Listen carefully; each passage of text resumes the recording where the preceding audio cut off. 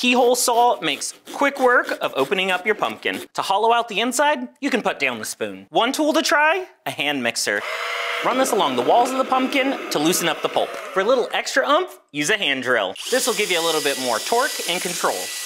Shout out to the dad that came up with this, it works really well. For extra large pumpkins, use a paint mixing attachment. A little overkill for this pumpkin, but it's awesome.